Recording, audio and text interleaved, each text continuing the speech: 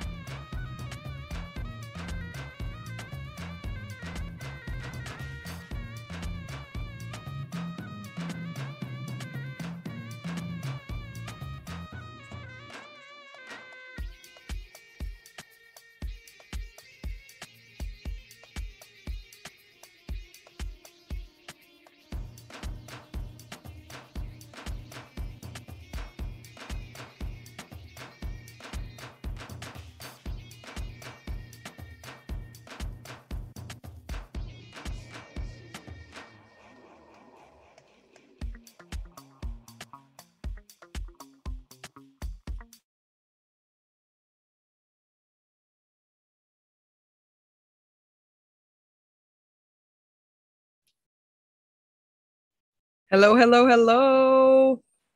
Bienvenidos, bem-vindos. My name is Rad. I use they, them pronouns. I am wearing a white tank top. I'm a genderqueer brown person with short curly hair. There is a blue sky and a brown wooden fence behind me. I'm a cultural worker building consciousness between healing justice, system change, re-indigenization, and queer futures. I'm your host for Study into Action. Welcome to the fifth public session in our series. If you're using closed captions, you can click the pop-out widget button on the bottom left of art.coop below the live stream window. If you click that, you can go to a web page to view closed captions and adjust the size of the text. Thank you for choosing to be here. Thank you for all that you do and all that you are. Thank you for choosing to build relationships across culture and solidarity economies, for choosing to study, to act, to transform, to dream, to seed the next world together. We encourage everyone tuning in to please watch session 1, where there's a full land and labor acknowledgement to ground our series. We acknowledge that we primarily live and work on occupied Lenape-Hoking, the traditional land of the Lenape people, who have been displaced to various places around Turtle Island.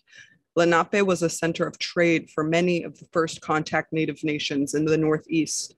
We pay respect to our Shinnecock, Wampanoag, Haudenosaunee, Nipmuc, Abenaki neighbors. We pay respect to their elders past and present for their continued stewardship of the land and commit to fighting against harmful policies and actions that degrade these lands and waters. Please take a moment to consider the many legacies of violence, displacement, migration, and settlement that bring us together here today. Colonization through corporate greed and federal policies that push agendas to extract wealth from the earth, degrading sacred land and blatant disregard of treaty rights. Colonization is an ongoing process, and decolonization is a present tense verb. Acknowledgement only becomes meaningful when coupled with authentic relationships, sustained commitment, and informed action. Beginning the long work towards repair and healing will lead to fulfilling our responsibilities and obligations as guests on these lands by following the proper Indigenous protocols and unsettling our colonized behaviors. Today, we will hear about solidarity, grant making, and investing. Case studies in solidarity, grant making, and investing to support grant makers in deepening their commitment to systems change, cultural restoration, and the land back movement. Land back means much more than settlers returning land that was stolen. It means that Native folks have full autonomy in taking care of the land, in deciding what happens with the land. We do this by supporting and repairing harm and destruction, transferring power and wealth back to Native nations, advocating for Indigenous rights by preserving language, customs, and traditions, ensuring food sovereignty, housing, clean air, and water. Support your local land and water protectors. As Francisco reminded us in session 2, this solidarity economy is really an attempt to rebuild Indigenous economies for the 21st centuries. As J.D. Thunderbird reminds us, do your aspirations move you closer to the land or to your colonizers? We can implicate ourselves by weaponizing our privileges to directly attack colonial ideals, institutions, infrastructure, and power. Let's get a sense of who's watching live. Please share your name. Please share your name, pronouns, the land you're on, and a few words about the energy you're bringing to this experience today. While this flows in, we want to thank Haystack Mountain School of Crafts, who instigated Phase 1, and Open Collective Foundation, the home of the school for Phase 1 and 2.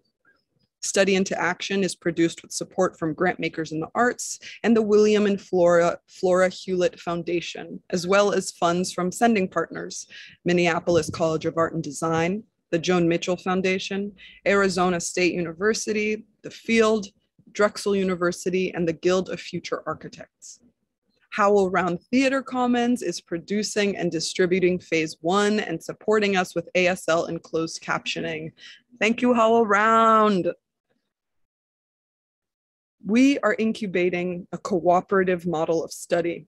We aim to become socially and financially self-determined and invite you to support us in this effort with gifts of time, money, art, or open source code. Any surplus from phase 1 will support phase 2 and 3 of our work.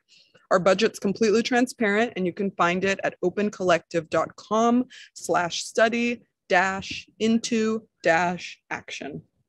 Make sure to also follow us along on Instagram and Twitter at _art.coop. And if you're creating or doodling, taking notes, feeling inspired about what you hear in these sessions, we'd love to see and share your creations. So please share and tag us. Again, at _art.coop. Beautiful. Thank you so much for sharing. What a group. We're here to build relationships, to connect cultural innovators across silos, popular educators, cultural organizers and creators, arts academics, economists, policymakers, technologists, grant makers who are building the cultural economy we want. Again, if you're just joining us, if you need closed captions, you can click the pop-out widget button to go to a different webpage to view the captions. And now I'll pass the mic on to Caroline Woolard. Hey everyone, welcome. My name's Caroline. I'm a co-organizer of art.coop, Study into Action with Nati and Marina. I'm a white woman with a black print shirt and short hair, coming to you from Berlin, Germany through Zoom. Zoom is headquartered on the unceded ancestral territories of the Muwekma. And here we are, studying into action. And study is often slow, like art making, like labor, like healing and caretaking. But cooperative scholar Dr. Jessica Gordon-Nemhard reminds us that, quote, almost every contemporary cooperative that I have studied began as the result of a study group. Study leads to action. Today is just a small part of an intergenerational effort to socialize and dream and move from study into action together.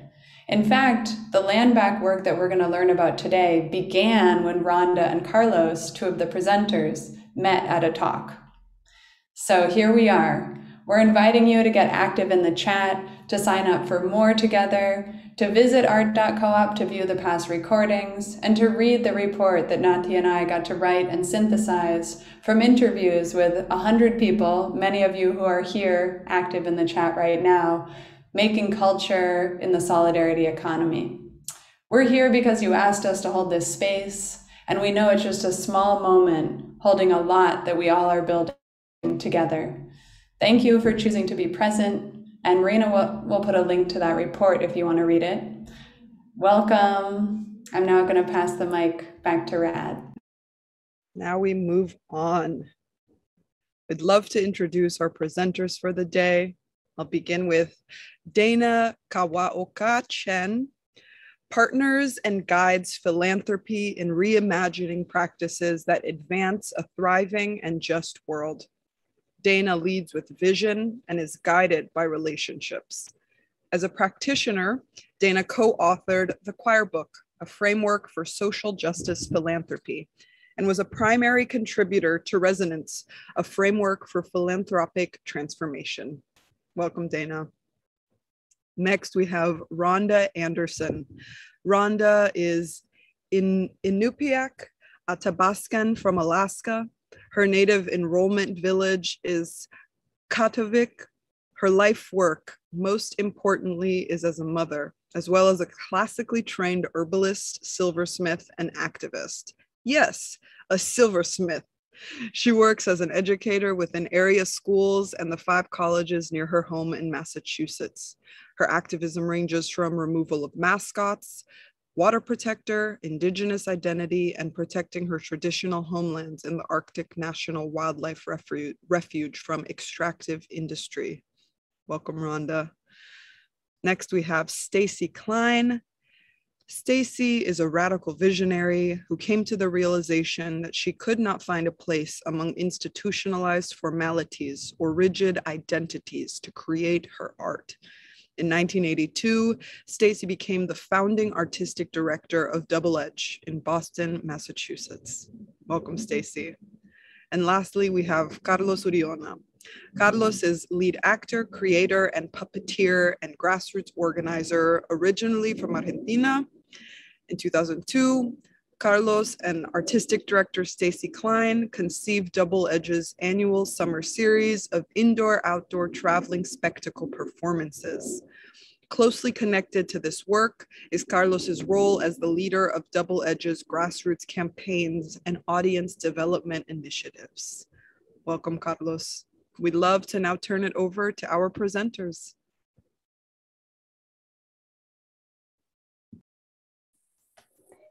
Thank you so much, Rad, for that warm welcome. And thanks to all of you for inviting me via Zoom into your homes. I am participating in today's webinar from unceded Ohlone territory, otherwise known as San Jose, California. As a visual description, I am a Japanese American woman with freckles. I'm wearing blue frame glasses and I have just below shoulder length black hair. I am also wearing a blue shirt that has a geometric print with a white pattern. To ground our conversation about the cultural economy we want, I think it's important to understand some of the predominant systems at play. So I'm gonna now share a quick presentation as a frame for our conversation today.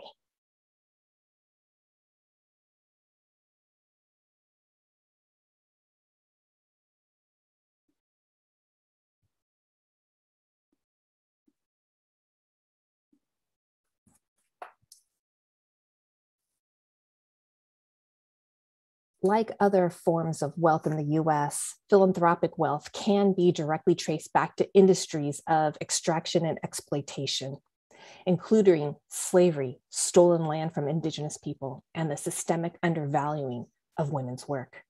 However, it was the Revenue Act of 1913 that we found to have codified several things. Public charities and independent foundations had been in existence for decades and had operated for the public good. This act formally started the era in which tax policy regulated philanthropic activities and incentivized charitable giving.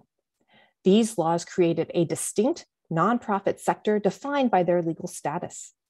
This was the beginning of the nonprofit industrial complex in which the government had the ability to monitor and therefore control social movements, as well as a reliance on state, foundation, and corporate funding that has now derailed the course of many social movements. Hence, nonprofits can only be as radical as their donors and often must shape their activities to align with donor interests.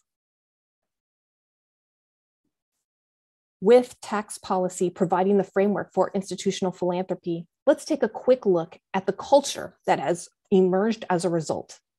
The dominant worldview perpetuated by philanthropy is oligarchy, in which power rests with a small number of people.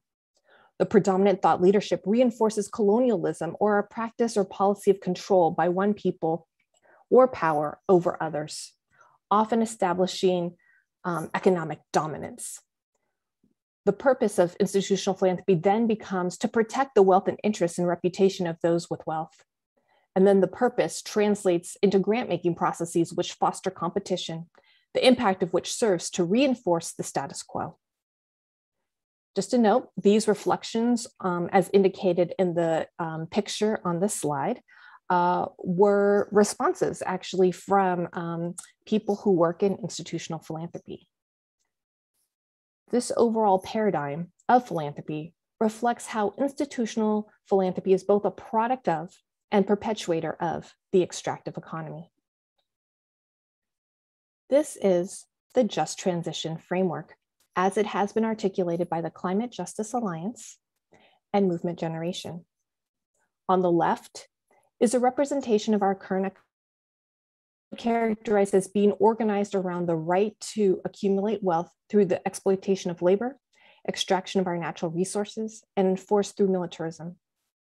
The just transition is for us to begin to hospice this economy while building the one on the right, which privileges people and planet thriving by being in deep relationships with each other and our planet through being engaged in regenerative practices that allow for the wealth of the productive labor of each community to remain in that community and governed by deep democracy. As our colleague Erin Tanaka of the Center for Economic Democracy says, the reparations principle begins with directing us to fund in communities most harmed through historic extraction and explicitly fund Black and Indigenous organizations driving actual reparations campaigns. But this alone is insufficient. We also invest in communities to reorient their relationship to capital, control their own assets, and break dependence from the dominant extractive economy. So how do we move into a regenerative economy to build the cultural economy we need? The words of Walida Imarisha give us guidance to cultural workers. Quote, "We can't build what we can't imagine," end quote. It's important for all of us in building the cultural economy we need to think about what is possible. Once our team at Justice Funders was introduced to the Just Transition Framework, one of the roles we've played in philanthropy is to reimagine how wealth is governed. We believe that philanthropy must support the agency of communities to implement solutions and imagine new models for governing philanthropic resources, human, financial, and knowledge, that redistribute wealth, democratize power, and shift economic control to communities. This has manifested in a framework that we call Resonance, a framework for philanthropic transformation. And I believe Marina will be dropping a link in the chat. Building on this work, Nati and Caroline completed a beautiful companion piece to Resonance in which they detail how traditional philanthropy can adopt more solidarity economy practices and offer examples of what this could look like. I want to lift up 2 examples of movement building organizations and 2 examples of philanthropic responses to solidarity, grant making, and investments for us to study this morning. The Right to the City Alliance is a national movement building organization that is working for the right to land and housing that's free from market speculation and serves the interests of community building, sustainable economies, and cultural and political space. When we look at models for the solidarity economy, Right to the City models a resource sharing model between their national alliance and its 90 member organizations, where members form a resource sharing committee and collectively decide how to allocate resources across their network. The Katali Foundation has an environmental justice portfolio in which the strategy and grants have been determined by 9 women of color activists, not the foundation's board. And they were able to move 5 million in 2020 and almost 32 million in 2021. In addition, the Restorative Economies Fund seeks to close the racial wealth gap and transform our financial system by strategically reinvesting resources into community-owned and governed projects, often with an integrated capital approach. So not just the grants, but also investments that are really about creating shared prosperity, self-determination, building collective political, economic, and cultural power. The Boston Ujima Project is facilitating the first democratically governed investment fund in the US. Anyone can invest, and through citywide assemblies facilitate democratic governance of the fund. This models non-extractive investments made to cooperatives and businesses that are facilitating the solidarity economy. The Swift Foundation has reimagined their endowment management. For some years now, their investment portfolio has been 99% fossil-free. The board also split their endowment into 2 portfolios, where 50 million is in a market rate portfolio to maintain their staff and grant making. However, this does not grow. There's also a 10 million transitional investment portfolio that funds new economy opportunities, primarily in Indigenous communities. As we think about these case studies and the examples we will shortly hear more about, I want to invite us to do an exercise. If you would please get out a scratch piece of paper and a pen, I'd like you to try writing with your non-dominant writing hand. And in cursive, please write this sentence. Regenerative systems will require us to build new muscles. Notice what this exercise feels like. Is it hard? Do you have to go slower? Do you really have to concentrate? If I may submit to you, this exercise is analogous to the work that we need to do to build the solidarity economy. Obviously, it's easier and faster and more comfortable to do things that we already know how to do. In fact, as the status quo, we may even get rewarded for doing so. The challenge before us is to not only get competent in our ability to relearn how to do all the things that we already know how to do, but to do so with a different intention and in conditions where it will be the spaces that we create together that supports our practice. In closing, please build new regenerative muscles through supporting land back campaigns across the country. When we consider the magnitude of natural man-made disasters happening, we need our philanthropies to go all in on helping to usher the world we want, the world we need. The narrative of our future has yet to be written, but it requires us to start now. If any of this content resonated, please join a Justice Funders webinar on activating grants and investments to fund solidarity economies on September the 30th. Marina will be putting more information on how to join in the chat. And now, on to you, Rhonda.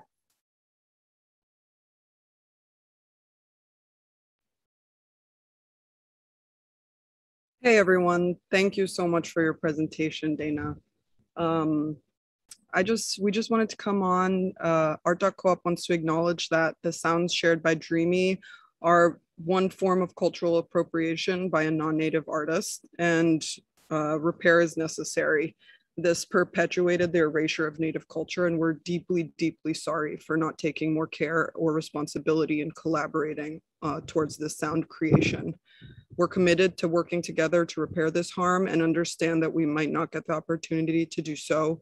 We understand if anyone needs to leave or has already left, and we're more than willing to have this conversation, to make space for this conversation. Again, we're really, really sorry, and we acknowledge this harm, and so we understand that if folks can't continue with us today, thank you.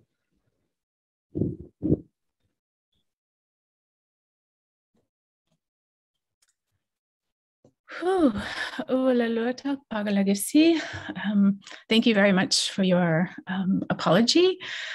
Part of what our conversation here today is about relationship building, building trust and reciprocity. And in doing that relationship building, there's an understanding of the cultural appropriation, the stereotyping, the pan-Indianisms, understanding how colonization still affects us today, and understanding that our traditional ceremonies were illegal until 1978.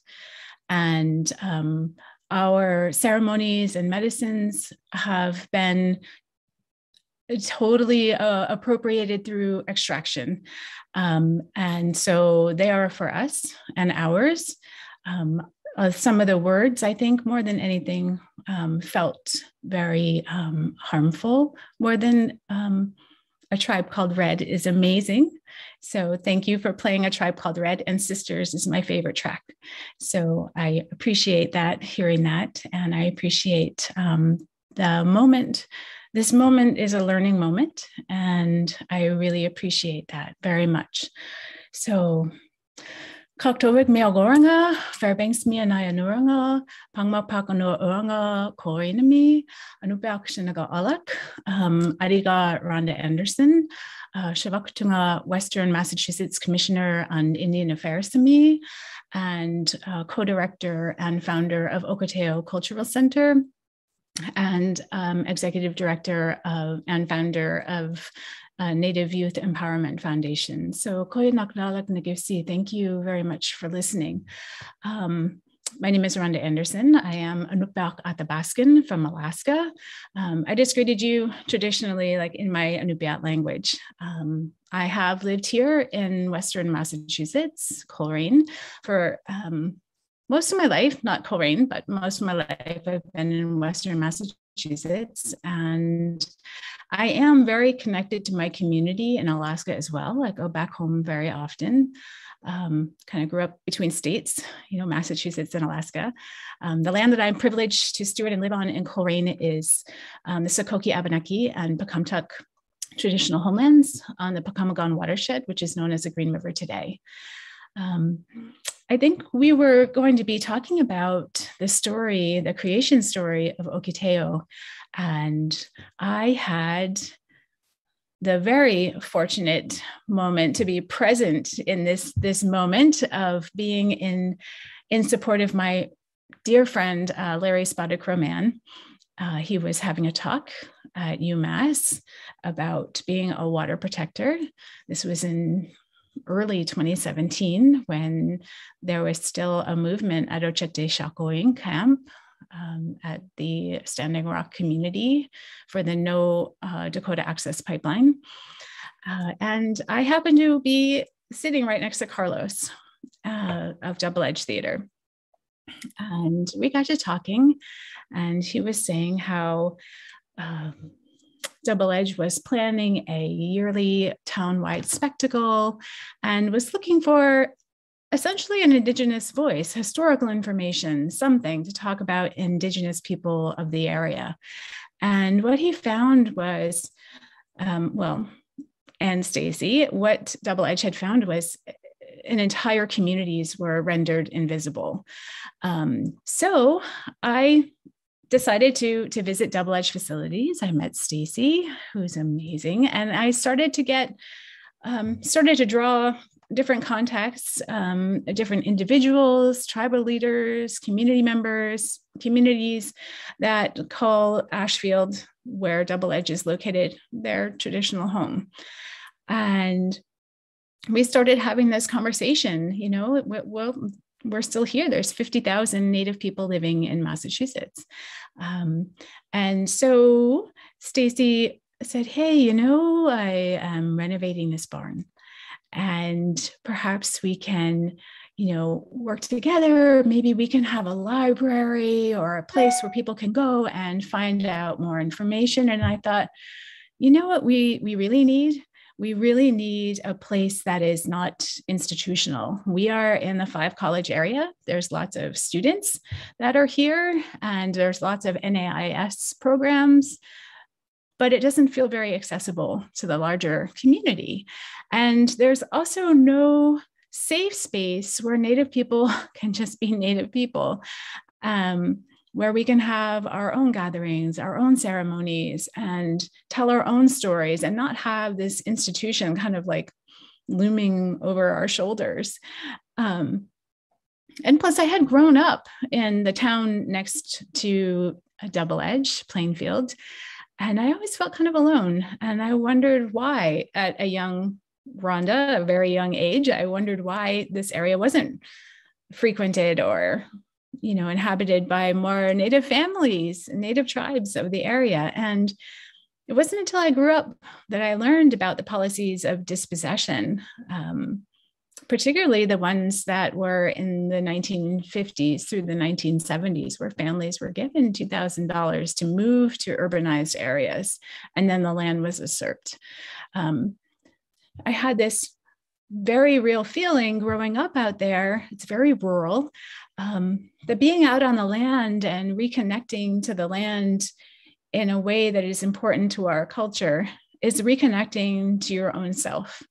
You have a better idea of who you are when you're out there and you're connecting to the world. You're in that natural place. You're not, up against all the city noise and traffic and screens. You're really with a circadian rhythm. you're taken in by this more natural environment. And Indigenous people, we have been dispossessed of our traditional lands. Not having this access to the land means not having access to traditional medicines, not having access to safe spaces for ceremonies or safe spaces for gatherings, especially here in Massachusetts, particularly because most of the Indigenous communities have been forcibly removed from their land. They've been dispossessed from their land and no longer have access to land. And land is just an incredible part of who you are. Particularly in Massachusetts, I've noticed a lot of the tribal names like Nipmuc, people of the fresh water, Pecumtuck, people of a clear fishing stream, Nonotuck, the people where the Oxbow part of the river is. Their name identifies them, their communities identify with the land that they're on.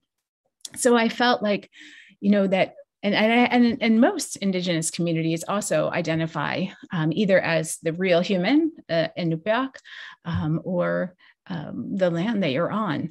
So Stacy said, come on, we have this space, come and take a look at it.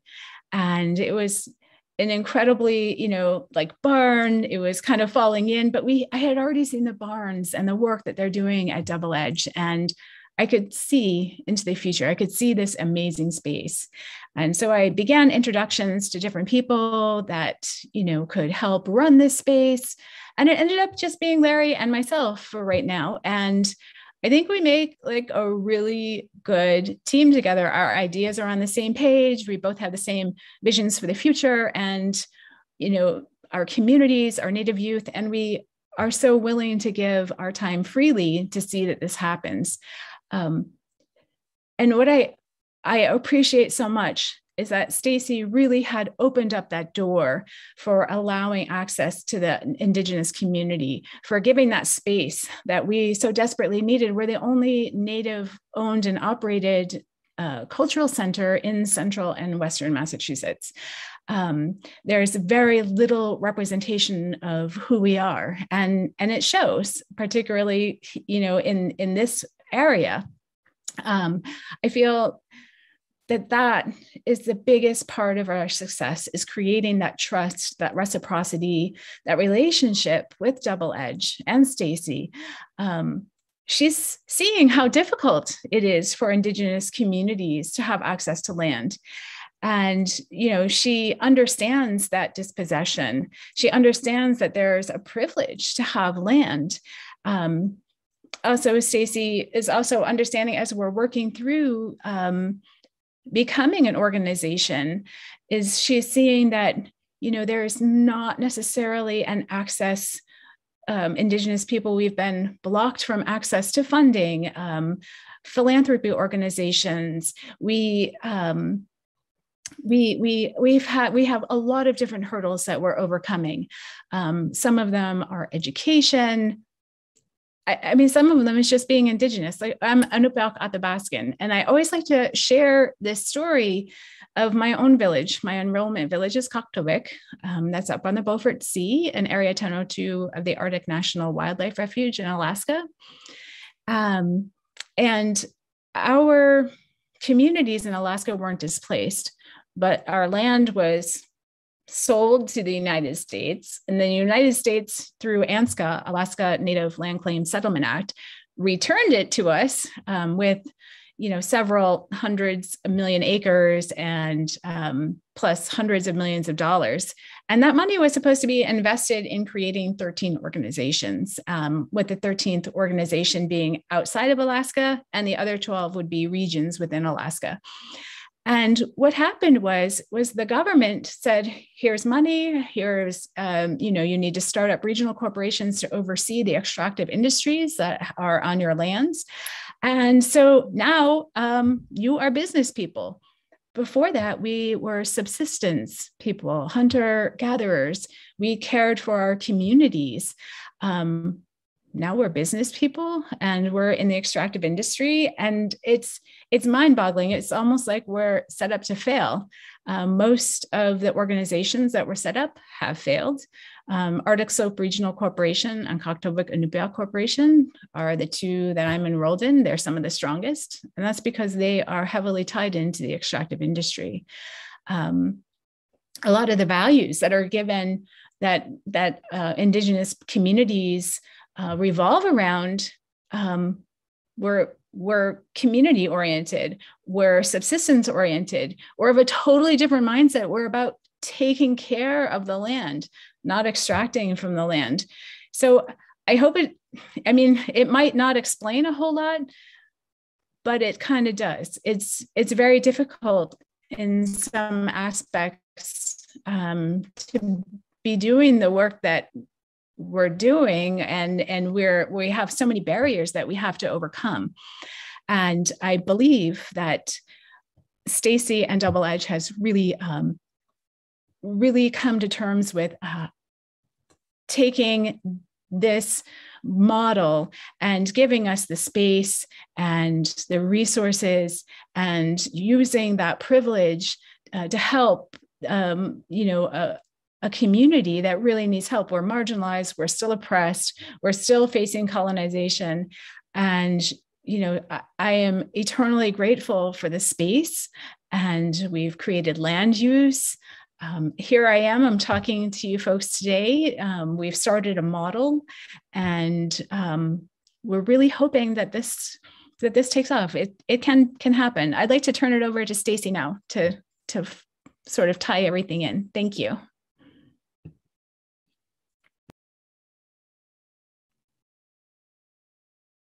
Hi, everyone. Thank you, Rhonda. I'm also sorry for what happened. And I want to say that I think this is one of the reasons that we continue to try to make decolonization an everyday practice. And through our work partnering with Okiteo, we're trying to do that. We have learned Okiteo was first just supposed to be for itself and Indigenous people to have a space, finally, for their ceremony, their sacred, their daily, their social practices, their youth, their paddles, regalia, wampum, drumming.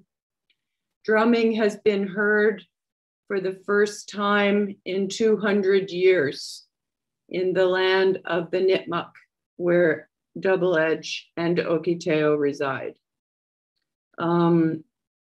It became clear that we also needed to partner on educational aspects of this, because the community didn't know what was going on. They were taught that there were never Native communities in the land.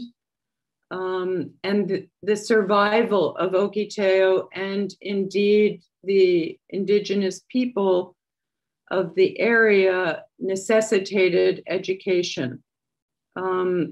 There's so much colonialist narrative around that is overwhelming the need for them to face and change and teach always takes over and becomes the dominant narrative, so that they can barely have time for their own practices. The other thing that's challenging that we are trying to support is that they have been left out of a system of grant making, of marketing, of space, of basically everything, administration. And so Double Edge has tried to support all of that and provide an infrastructure for Rhonda and Larry to do the incredible work that they're doing. And I want to emphasize that we can all share land. We can all give space, all these things that are desperately needed, but we need to accompany that with action and with overcoming these systemic problems and helping to build and rebuild communities. I think indigeneity, I have learned, is a way of seeing. It's a living way. It is non-transactional. Thank you.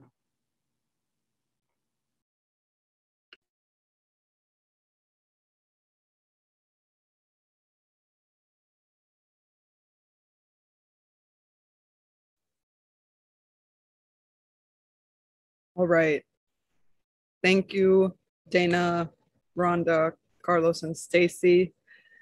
To clarify for anyone who's not sure what happened, the sounds played at the start of this event were harmful and the contextualization was disrespectful. Cultural appropriation shows that you don't have to like a person or respect their identity to feel entitled to take from them. This might not be the intention, but it is the impact. We're committed to repair and healing and transformative justice to work through what happened today with the sounds and to continue our work as allies to educate ourselves, each other, and our communities around the culture that makes this possible. We continue our series next Friday, October 1st, with our last session at the same time, 12 p.m. Eastern, with Making/Meaning, a live jam session / zine making workshop with Sierra Peters and Paige of the Boston Ujima Project to brainstorm and create music, media, and printed materials together. Also, thank you to everyone who reached out this past week about joining a cohort. For this first iteration of Study into Action, we brought together folks from the art.coop report that we interviewed or who added themselves to the directory to join our cohorts after our live talks. In the future, we will let you know how you can get involved in the cohorts. Thank you so much. Have a great weekend and see you next week.